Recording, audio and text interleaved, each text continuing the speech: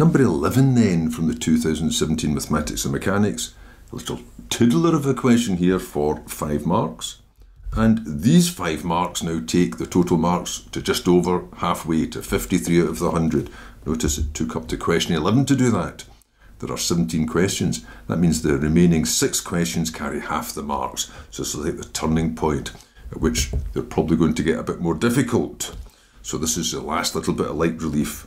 A curve is defined by this implicit equation here, which you can't write explicitly in terms of y equals some function of x.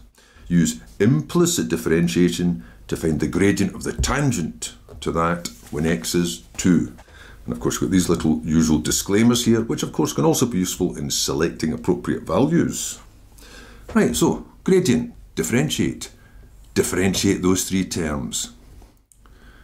Y is a function of x, so when you differentiate this, you're really differentiating a function of a function. Multiplied by the power, so it's 6 times y to the power 1, which I didn't write, but multiplied by the derivative of that inner function there of y, which is dy by dx. Minus, now you've got a product.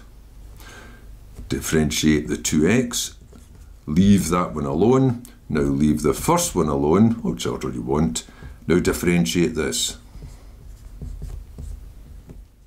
And of course, differentiating the constant goes to 0. Now there's 2 marks. One for differentiating this term, and they threw the constant in at the same time, and one for differentiating the product. The next mark is just for bringing it all together. So there's 2 terms in dy by dx. I've got 6y minus an x squared. So I've got that, lots of dy by dx, and the minus 2xy can go across as 2xy. Tidy it up now, and of course this will be the expression for the gradient. 2xy over 6y minus x squared for the 3rd mark.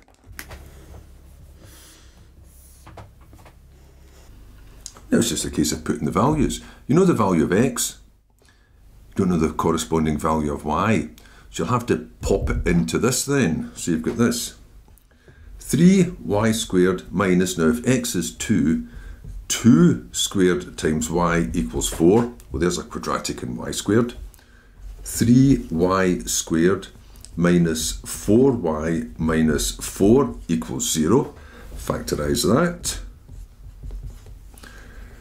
Must be 3y times y. Could be 1 times 4 or 2 times 2. Difference of 4 when one of them gets multiplied by 3. Well, that must be the 2. Don't need that now. Middle term's negative, so the larger one's negative. Gives you 2 possibilities. Y equals negative 2/3 or y equals 2. However, this says y has to be greater than this amount. Only significant thing there is it's positive. So that means y is equal to 2. I'll give the reason, because y is greater than or equal to 2 upon root 3. So there's a mark for going through finding y and selecting the appropriate value. Although they've thrown that into the last mark as well. So what's the gradient? Now you just put it all together. So it's 2 times x was 2, y was 2, over 6 times y was 2, x was 2. You can't get them confused, they're all the same thing. 2 times 2 times 2 is 8. 12 take away 4 is 8. Oh, there you go. The gradient's 1 for the final mark.